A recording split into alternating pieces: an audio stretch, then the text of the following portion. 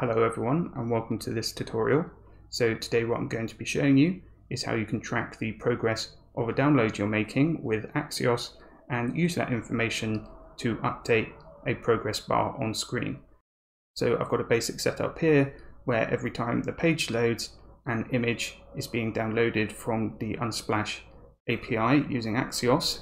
So when I refresh, you'll see a loading bar on screen letting you know how much progress has been made, and this is a pure CSS loading bar, so it's not the browser implementation.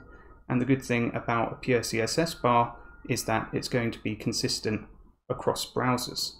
So this is what I'm going to be showing you how to implement in this tutorial.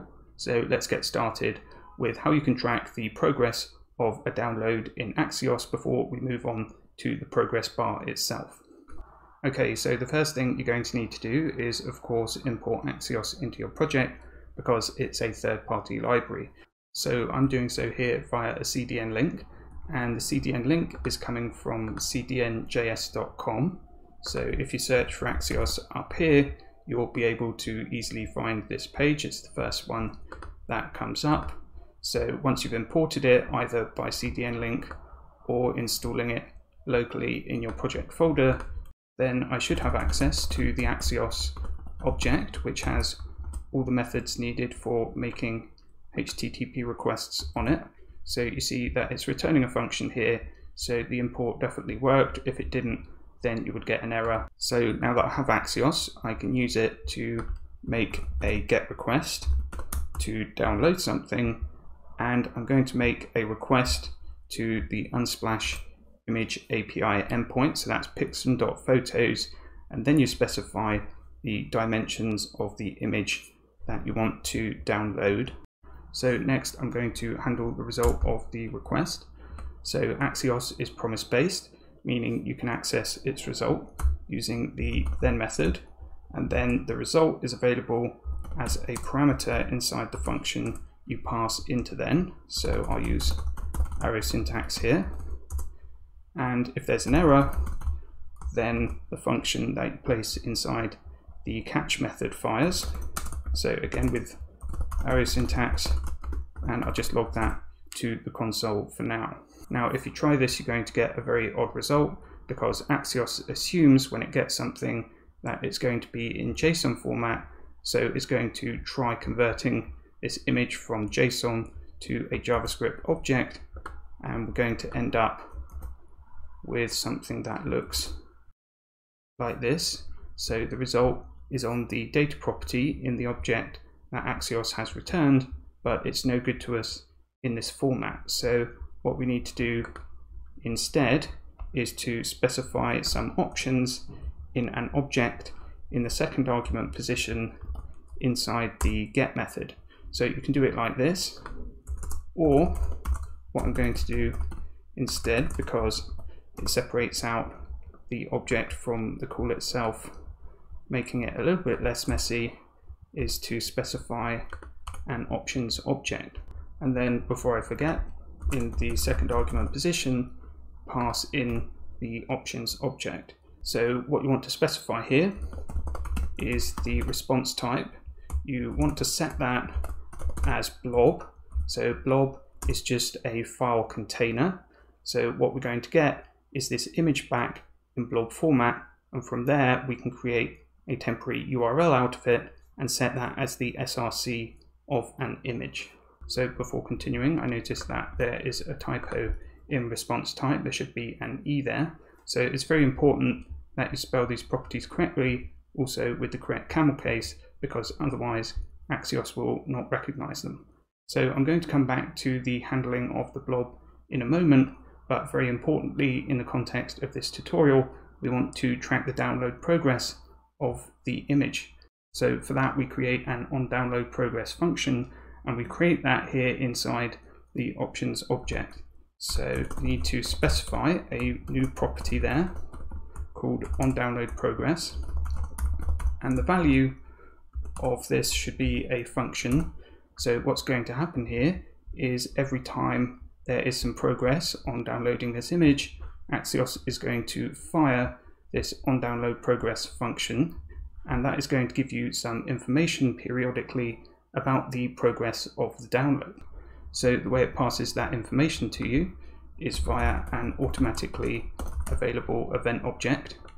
So I'm just going to log that to the console here, and we'll run this in the browser, and you'll see that I get several console logs as the image is downloaded from Unsplash.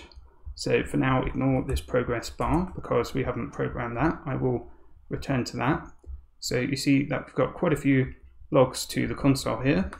If we take a look at the first one, it has a loaded property on it specifying the number of bytes downloaded so far, and a total property specifying the total number of bytes to be downloaded. So if we take a look at the last log to the console, okay, this is the data itself, so that's the result. So the last progress log was this one. So you see that it's loaded, the full amount here loaded and total are the same. And there's also a progress property here that specifies 1 here. That means the download is complete.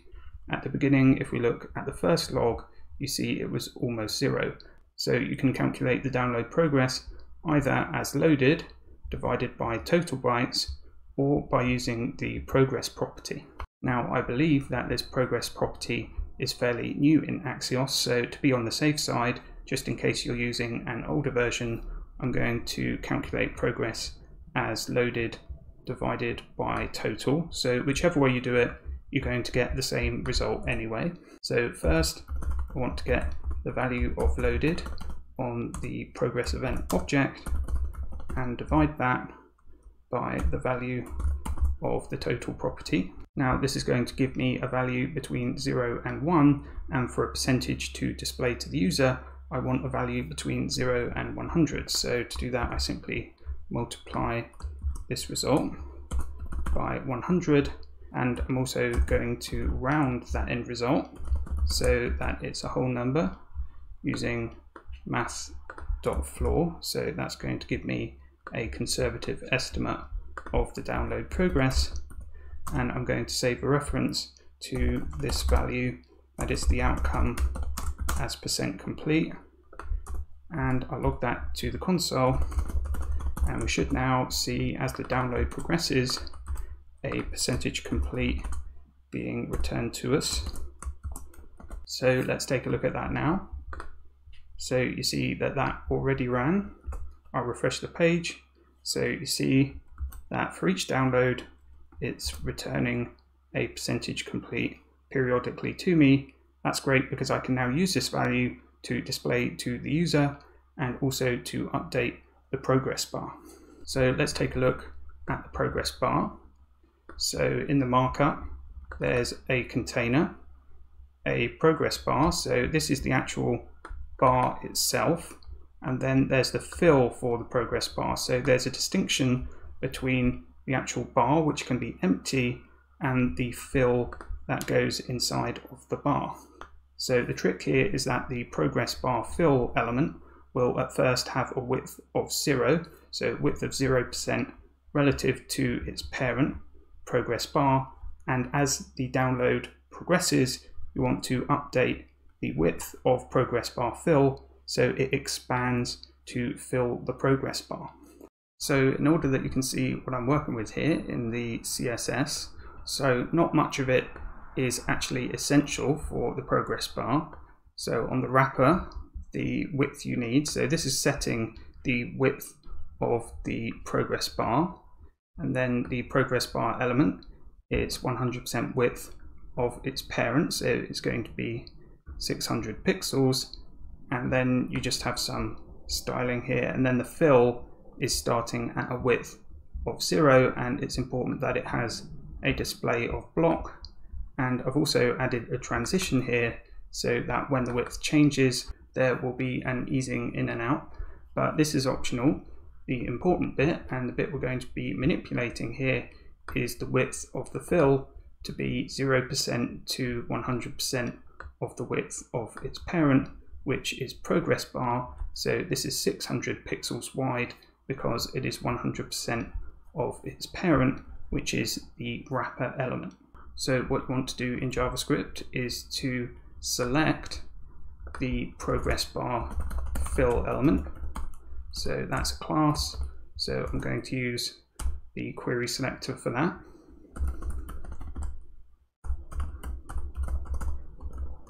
And I'll save a reference to that, which is a bit shorter. I'll just call that fill. Now inside the download progress function, what you're going to want to do is to manipulate the width of that element. So you can do that by saying fill.style.width. So that is going to equal %complete. So I can just insert that there. Something you might also want to include is the percentage progress in text below the progress bar. So here you see I have a span with a class of progress text. So I'll select that, also using the query selector. So for this, it's super straightforward. Just say text.textContent equals, and it's the same value as before. I just want to display the percentage complete as a string there. Okay, so let's take a look at this in the browser now. So it already ran, but hopefully when we refresh, we see the progress bar is working properly and the text percentage is also updating. For testing, you might also want to do this. I'm going to add some throttling. So that is just simulating an internet connection. So for that, you click on the network tab, and I'm setting mine to a slow 3G. So let's test it now.